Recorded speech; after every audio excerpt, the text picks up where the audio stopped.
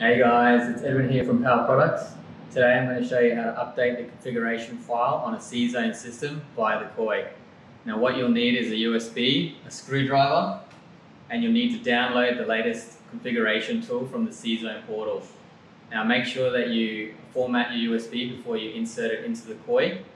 The first step is we need to read the configuration from the network. Okay, now insert the USB into the USB port. Grab your screwdriver, press and hold the USB button for 5 seconds or until you see the LED flash red. There you go. Now don't remove the USB until you see that LED turn solid green. Might take about 20 seconds. There you go. Safely remove the USB. Plug that into your laptop. Open your USB drive. Now you can see it's created 4 files. The first file is the USB result, which gives you details on the last operation. It says CZone configuration successfully read from the network and copied to the USB memory stick.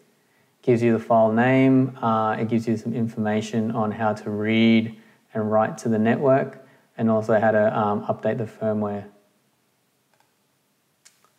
The next file is the CZone.back file, so you'll need that to write back to the network, so leave that on the USB stick. The third file is a spreadsheet, and it gives you all the modules on the network, it gives you the dip switch setting, gives you the firmware file, and it gives you the name of the system as well. And the last file is the configuration file. Now you'll want to save these onto your desktop.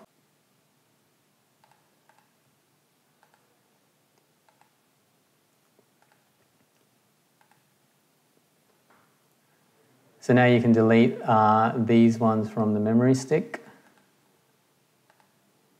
but make sure you leave the CZone.back file on there. Okay, now you can open your configuration file.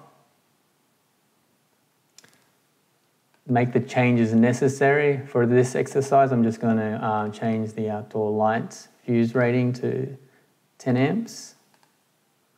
Save the configuration file. Now I'm just going to put today's date on there.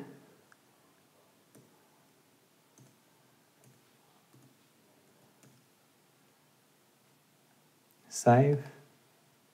Open your USB drive. Copy and paste the new configuration file onto the USB drive. Now you want to make sure that all you have on the USB is just the configuration file and the CZone.back file to write back to the network. Okay, now we can close this and we can stick that into our COI. Grab your screwdriver, press and hold the USB button or until you see the LED flash red. Cool. Now this may take up to 10 to 20 minutes depending on how many modules you have on the network. You see they're all flashing, receiving the configuration.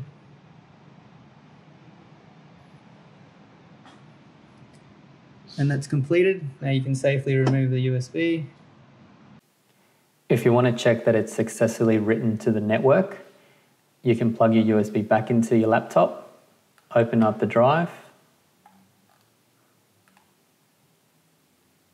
open the USB result, and you can see it says CZone configuration successfully written to the network from the USB memory stick, and then it gives you the new file name. You can also check in the spreadsheet that it's got the new file name, which it does. And that's it from me, guys. That's how you update a CZone system via the COI. I'll see you next time.